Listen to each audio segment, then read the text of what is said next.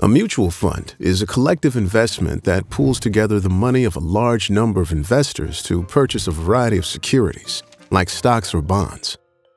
Think of a mutual fund like a basket of investments. When you purchase a share in a mutual fund, you are buying one share of this basket, and therefore have a stake in one small fraction of all the investments in that fund. Mutual funds can potentially benefit investors in several ways. They can provide diversification. Most are managed by financial professionals, and they offer investors a wide variety of investment types. To see these benefits in action, let's walk through an example of how a mutual fund works. Suppose there's an investor who wants to invest some of their retirement portfolio in the stock market, but they don't have time to analyze individual stocks and create a diversified stock portfolio. Instead, they decide that they'd rather purchase a mutual fund. This way, the investor can purchase a single investment, which will be similar to purchasing an entire portfolio of stocks. But which mutual fund is right for them? To find the right one, the investor uses online tools, such as mutual fund searches and ratings given by independent third-party organizations, to find a mutual fund that meets their investing goals. Once they find a fund that looks like a good fit, they review the fund's prospectus, which is the official summary and explanation of how the fund operates. The prospectus provides useful information about the fund, including its fees and charges, minimum investment amounts, performance history, risks, and more. After researching the fund and its prospectus, our investor decides that this fund looks like a good investment. So they buy the minimum required investment amount and purchase shares of the mutual fund. By owning shares, the investor now participates in the gains and losses of all companies held in the fund. A benefit of this is diversification, which is when an investment or portfolio is spread across several different investments.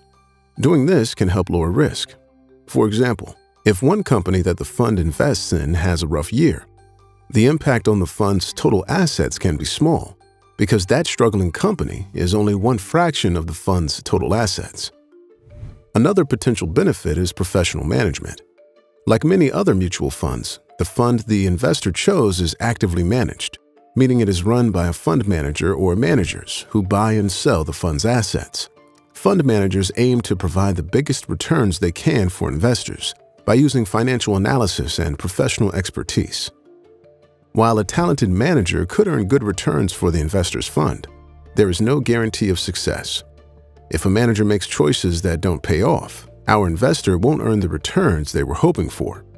However, if the fund doesn't perform well, the manager still collects a fee, which is paid from fund assets, meaning even lower returns. Management fees aren't the only costs our investor has to pay either. Besides transaction fees, the fund may have a sales load, which is a charge to either buy or sell shares. Some funds also charge an additional load if shares are sold within a specific time frame. Now that the investor has bought into a fund, how might they make money from it? One way is through appreciation, which is when the fund's shares go up in value. Typically, when the fund's assets rise in value, the fund's shares do the same. However, when the fund's assets fall in value, the fund's shares do the same, which is a risk of owning a mutual fund. Unlike a stock, the value of a fund's shares does not change throughout the trading day. Instead, the fund's value is calculated and updated when the market closes. Another way an investor might make money through a mutual fund is from a dividend payment, which is when a mutual fund pays out a portion of its earnings to shareholders. Finally, another benefit of mutual funds is the variety of investments they make available. Our investor chose a mutual fund that invested in stocks. However, there's a mutual fund for almost every type of investment. For example, equity funds buy stocks, fixed income funds buy bonds, and balanced funds buy both.